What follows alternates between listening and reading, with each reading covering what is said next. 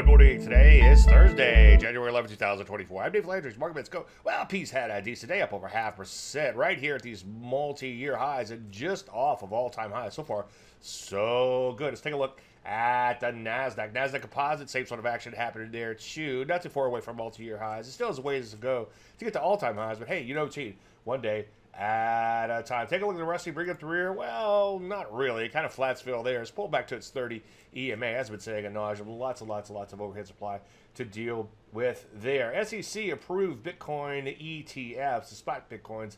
That is Bitcoins. I sound like an old person.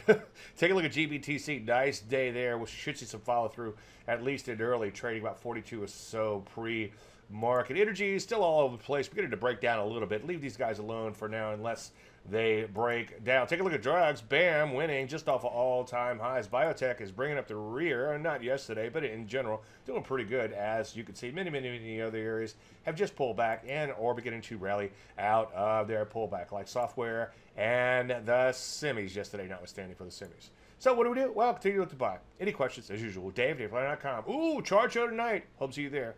I'm Dave Landry, and you start the market in a minute.